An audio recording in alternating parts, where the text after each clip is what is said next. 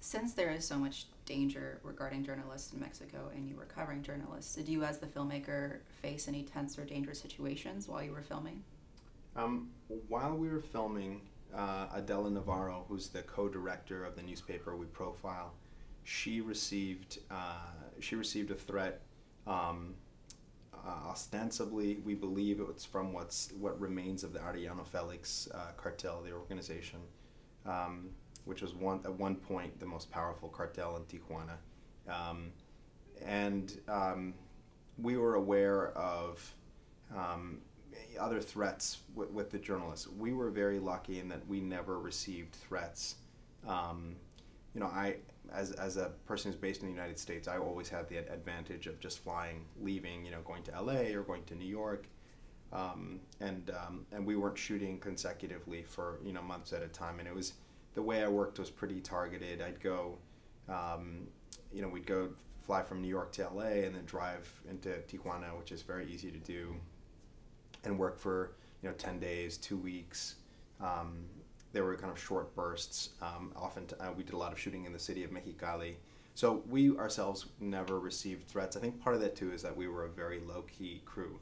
I mean, at our biggest, we were 4 people. So we were working in a very kind of minimal way. What I was concerned about was the impact of the film. So we released the film in Mexico.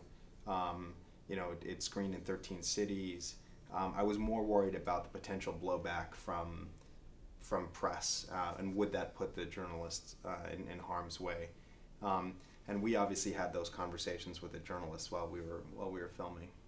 So speaking of having your film premiere in at Ambulante in Mexico, what was that like?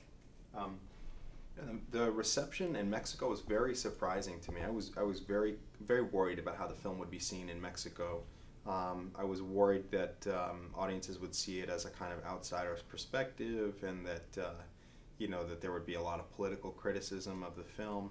And to the contrary, we screened in 13 cities in Mexico. The film also screened in El Salvador. We packed like the majority of our screenings. I attended 3 big screenings in Tijuana, Mexico City. We screened in Mexicali as well, and audiences were actually really, really responsive. In Tijuana especially, people were very happy that people knew parts of the story, but they were really happy that someone had put together a kind of comprehensive history of this newspaper and of these journalists. So they were very pleased about that. There's a story that I tell that that really had an impact on me. A woman came up to me after a screening, and she had been washing dishes in her home on the day that the founder of the newspaper had been attacked. He was basically attacked by 10 armed gunmen. She had been washing the dishes when she heard the volley of shots being fired. And she stopped washing her dishes for a minute and then just continued washing dishes because she was so sick of the violence that she just didn't want to know who had been attacked, what the situation was. She didn't want to know anything about it. She just continued washing her dishes.